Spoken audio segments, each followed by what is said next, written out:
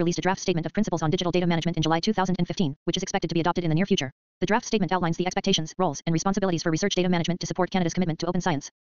As well as being leaders in open access initiatives, libraries and librarians have a long history of organizing, preserving, and providing access to information. They already have the expertise required to preserve data, while making it discoverable, reusable, and citable. Indeed, many libraries are key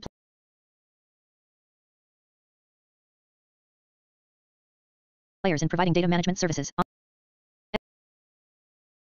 As well as being leaders in open access initiatives, libraries and librarians have a long history of organizing, preserving, and providing access to information. They already have the expertise required to preserve data, while making it discoverable, reusable, and citable. Indeed, many libraries are key players in providing data management services, online repositories, and developing policies and guidelines for best practices. For example, the Queen's University Library and the University of Guelph Library offer services to